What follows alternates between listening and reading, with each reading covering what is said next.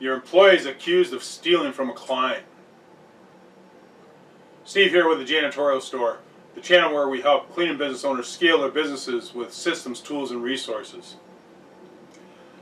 You know, if you've been in business any length of time, this will probably going to happen. You're probably going to get that phone call where a client's accusing you that your employee had stole something from them. It could be money, it could be an iPad, a phone, whatever.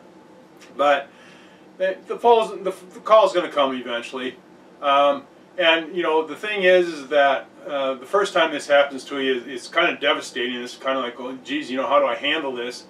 But you know, there's a lot of times I've been in the industry 34 years now, and over the years, what I've found out is that it's not always the cleaner that that has sticky fingers or being dishonest. So that's the first thing I think. That's the advice I have to give you first, is that it's not always the cleaner, which you probably already knew this, but we have to look at all parties.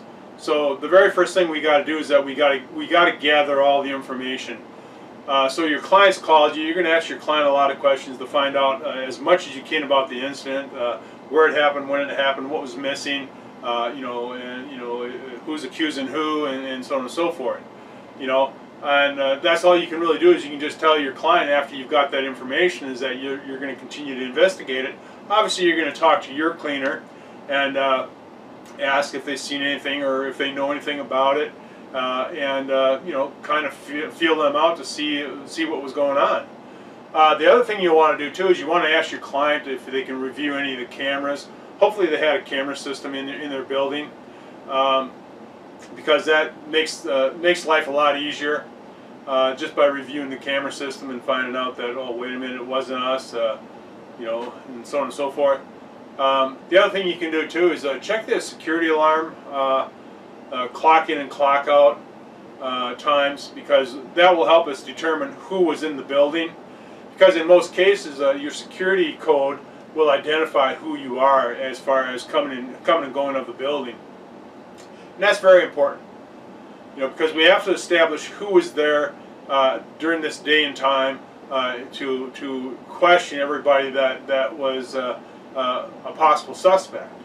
So those are the things that you got to do, and then you know, if the item was an electronic item, maybe like a laptop or a tablet or something like that, and it was new. Some things that you can do is that you can always check, or you know, get a receipt and get the registration number or numbers of the device. And I'm not sure if you can actually track that once somebody were to register the item. Let's say it is an iPad or something like that, and a person is a brand new one in the box, and a person stole it, and they go ahead and activate it. Well, I would think that would go ahead and tell you who the person was that activated the device, and so on and so forth, and then obviously identify who our crook is. So that's something you definitely want to check into. See if that's possible if it was a phone or some type of electronic device. Because if it was a used device, normally people have got their locks on it, and either you got to be able to look at the device, or you have to have your fingerprint or something like that, sir. Something like that there, and it makes it very hard to get into these electronic devices. So now, something else that you can do is that you got to be able to base your decision on the information that you get. And you know, there's been times in my company that yes, my employee did steal from the client.